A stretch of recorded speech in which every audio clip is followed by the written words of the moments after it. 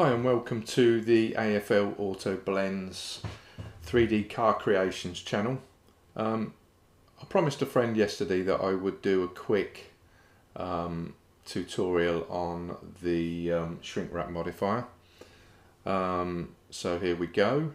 As you notice, this is a car channel and that's obviously not a car in front of you.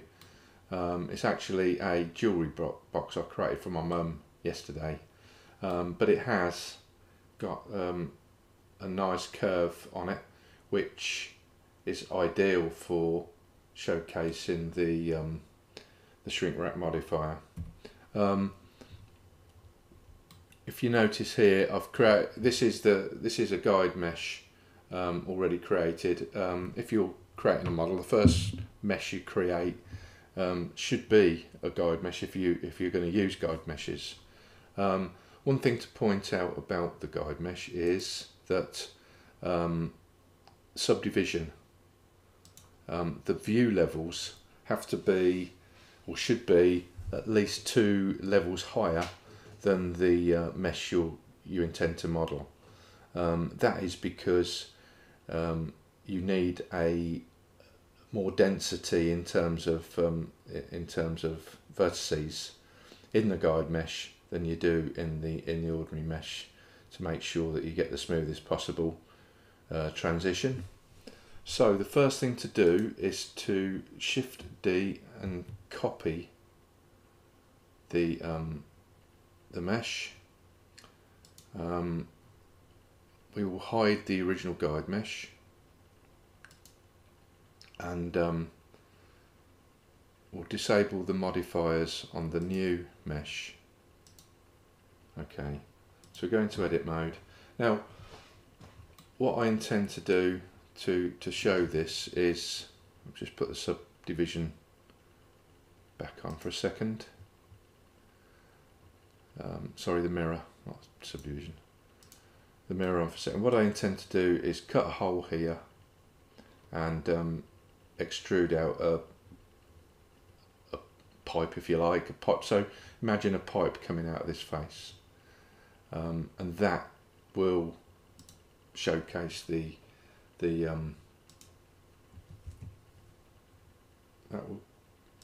will showcase the shrink wrap. So first off, we'll go into object mode and we'll add in, so Shift and A, and add in a mesh circle. Before you do anything else, immediately go down to this drop down menu here and change the vertices to 12. We don't really need more than 12 vertices on this.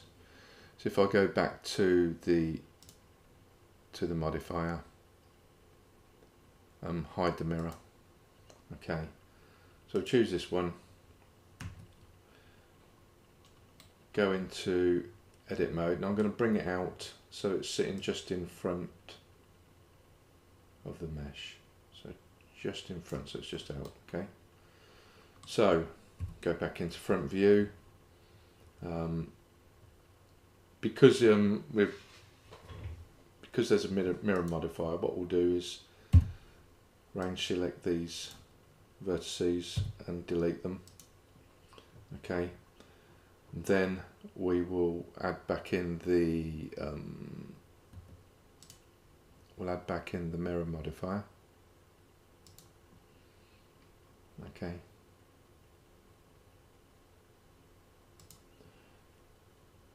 Select and scale it down. So select it, scale the hole down.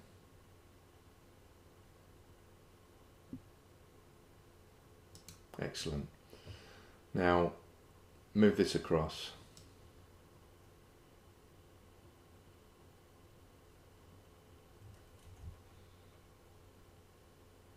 Okay.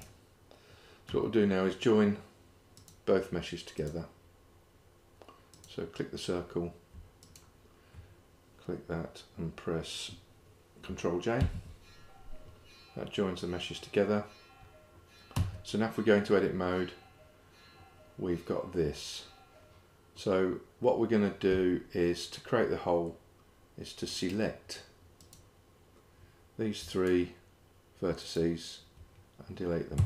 So X, delete the vertices. If I now put the mirror modifier back on,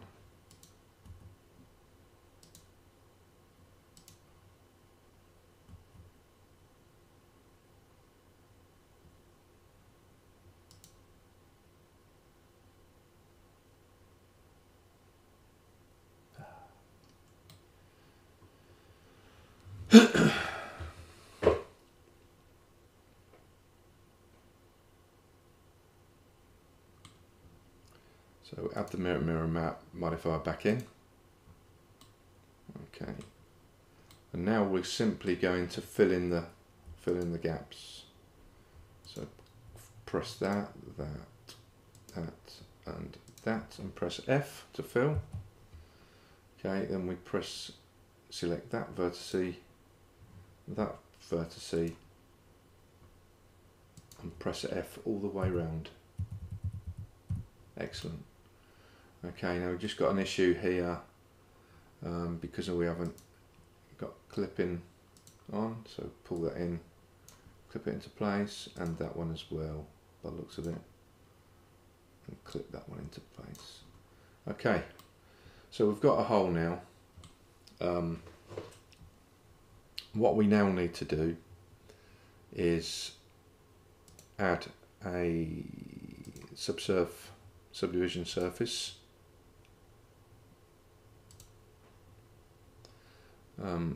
Increase the viewport up to 2. Okay, and now add in a Shrinkwrap modifier. So we'll do that in object mode. As you can see, because we've added the circle in now, it's messed up the topology, and obviously that's not a very good mesh at the moment. Okay, so what we'll do is add the Shrinkwrap modifier in. Okay, now the Shrinkwrap to effect needs a target. The target is obviously the guide mesh. Okay, so you click into this box, choose guide mesh,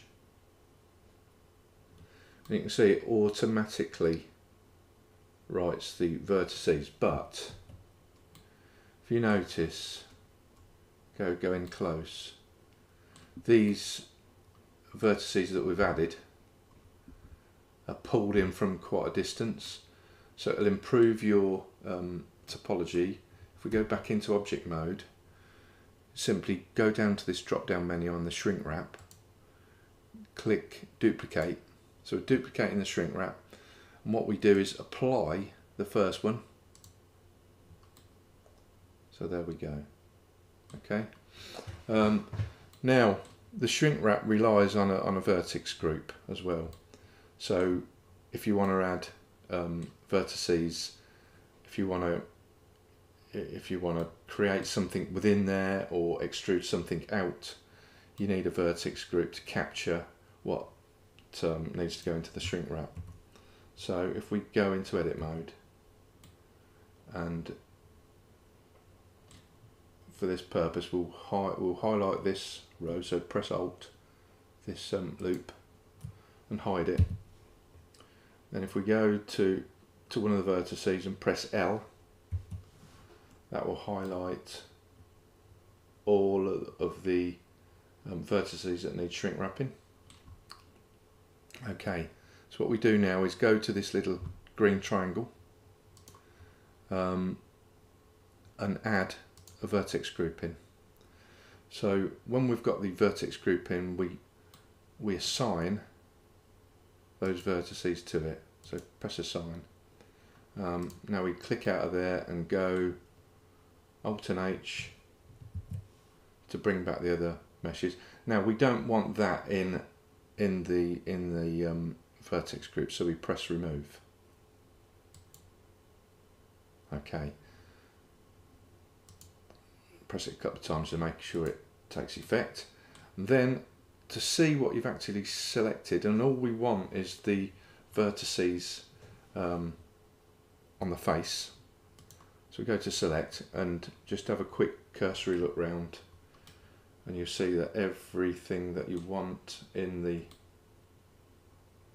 so you've got none of these don't need to be in the shrink wrap, because what'll happen is it'd shrink all those vertical, so you'd just have two faces. Okay, so that's good. So now we're going to select this row. But first, I made this mistake last time. First, go into object mode, go back to the modifiers, go to your shrink wrap, and then click in and choose your group. So we've chosen the group now. Okay, so now we're free to do whatever we want with this mesh. You can do what you like with it, basically. So what we're going to do is extrude out on the x-axis, press it twice to make sure that it comes out, and then pull it out. Okay, now that obviously doesn't look right, you can see through it and whatever, and that's because we need to go back to the vertex group, and we need to remove that. If you watch this, when I press remove, okay, so now there's your thing. Now obviously we need to add loop cuts to define the shape, so press Ctrl R here and click on the left mouse button, and then press E, and if you see next to near to the mesh, you'll see a little red dot, and that's the way the vertices are aligning. So just keep moving it and moving it and moving it till you're somewhere near. Oops, just there, that'll do. Okay, and then we want another one. So again, remove that from the vertex group. Click here and do the same. Press E and F. Look for the little red dot, and it's that way. So move it that way. And that means that when you add a loop cut, the distance between each vertex here and here are exactly the same. If you'd aligned it from this side, it would line up against that. Okay, so again remove that. So click out the box to deselect everything, press select to see what we've got in there. Okay, that's fine. So just to finish this piece off, we'll select the outer ring, press F to fill it, then we'll press I to indent it,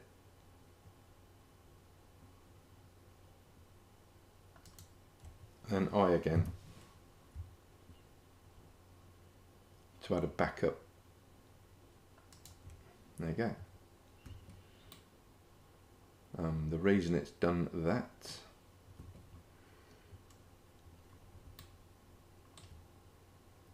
is because of the mirror modifier, and again you need to remove all these. So we click here. Oh, I know why it's done that. If we go back a level or two, I didn't take the boundary out when I filled it in. So press Ctrl and Z a few times.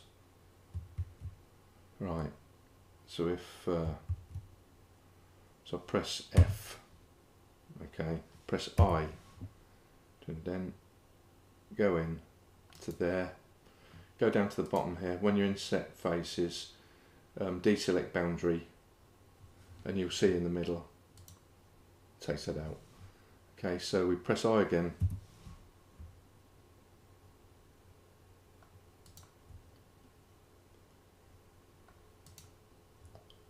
look in object mode, and there you go. Just to tidy this up now, this mesh, we'll need a surrounding loop here.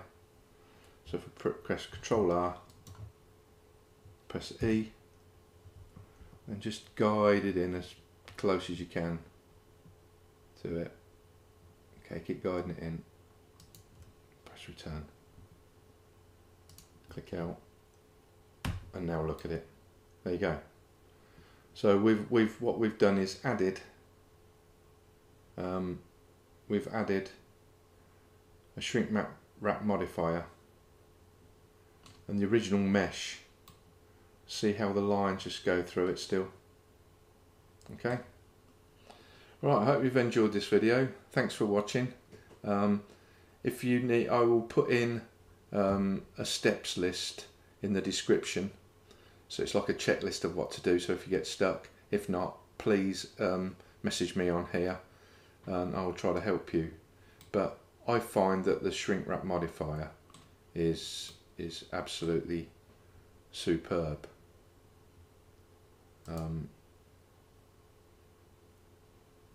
It's brilliant.